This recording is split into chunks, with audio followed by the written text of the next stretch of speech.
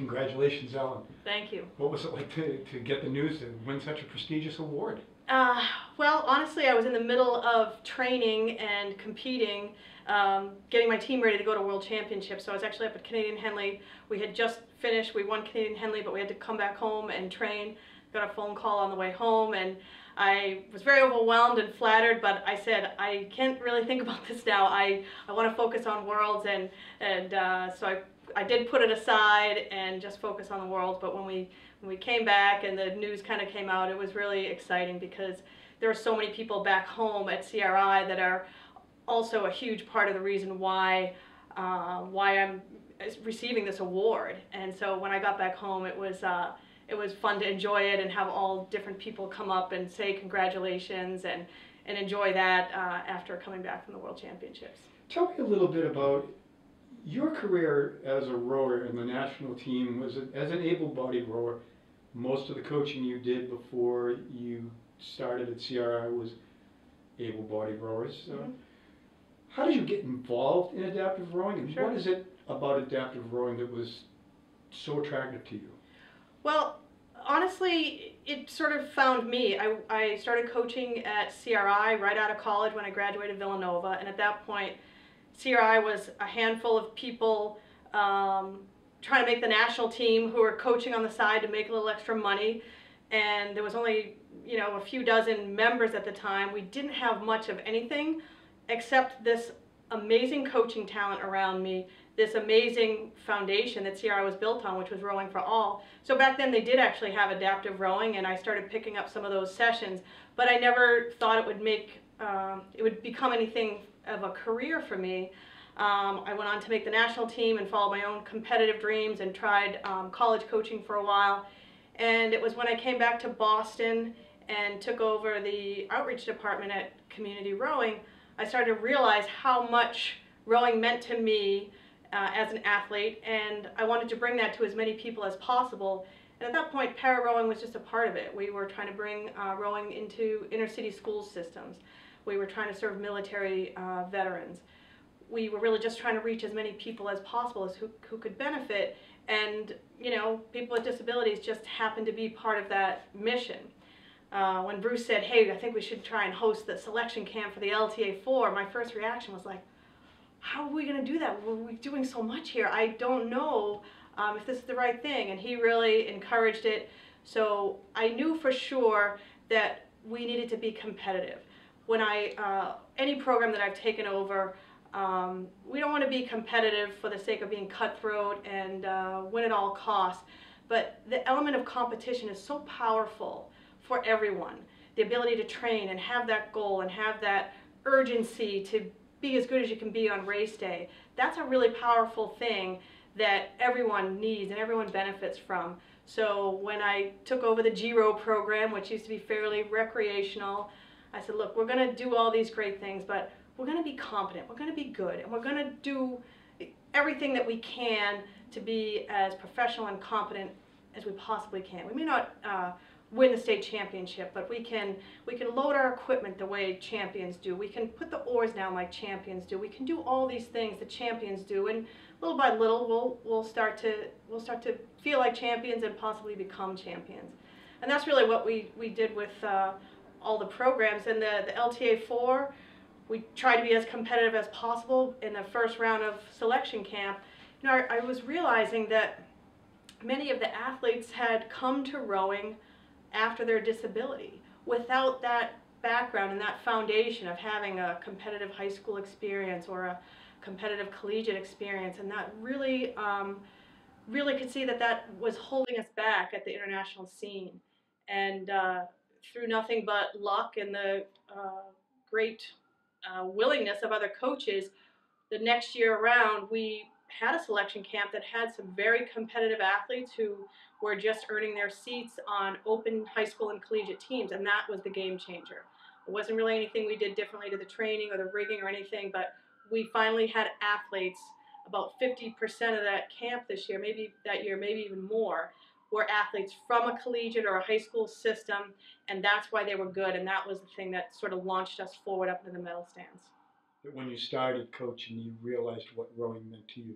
What did rowing mean to you?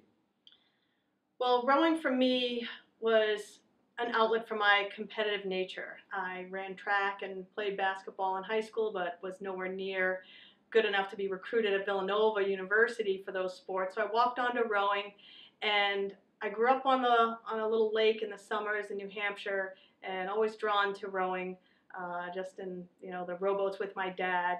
So when I found rowing on the school with Villanova, I knew I was hooked. I joined with a bunch of friends, and some stayed with it and some didn't. But for me, it was very difficult, and I like that. It was that sort of fascination with what's difficult. I want to master this. This is challenging and frustrating, and I want to get better at it.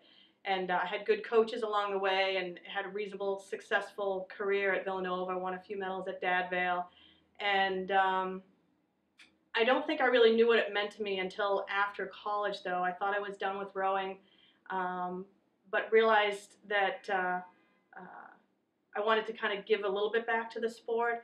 And knowing that rowing was not really present in my hometown of Lawrence, Massachusetts, I thought, well, you know, push something forward there and make that opportunity, because there's not a lot of kids from Lawrence that get to go to Villanova and row on a college rowing team and fall into a group that I did at community rowing, where all the coaches were just coaching on the side and training for the national team. I thought, wow, this is pretty cool. This is for me. And How do you bring that now to this group of young athletes that you're coaching? I mean, how do you translate that to them? well, they already have it for themselves. These, like I said, these kids showed up at selection camp uh, ready to race, and they had that competitive edge. And for me, coaching at that national team is just bringing them together and knowing how young they are, giving them all of my experience and mental preparation that I had, remembering my first time on the national team, my first international race, how to manage those nerves. I just tried to give them as much of my learned wisdom, I guess, to make sure that they were ready, because a very young crew, average age 19 their first year on the national team, and that's very, very young. The para world in general, the broad para rowing world, where is it now and where do you see it going? This is probably the most exciting time to be part of para rowing right now. I feel fortunate to have fallen into it at the time that I did, because I was able to look at it with the curiosity of a stranger. Why do we only row 1,000 meters? Why do these boats have to weigh so much? Why do we only have these 4 or 5 different boat classes when we've got thousands of other people with differing abilities that don't quite match up here? Shouldn't we do something for them? So because I was distant from it, I could ask those questions. And we are at a time right now that FISA is considering broadening the distance for international races from 1,000 to 2,000, and that is tremendously powerful. And I say that not because of how long they should race, but it puts us on equal terms with everyone else. Our sport crowns its world champions over 2,000 meters, and we want to be there with the rest of the senior team, and that's where I think it's going to go. It's also going to change the boat weights.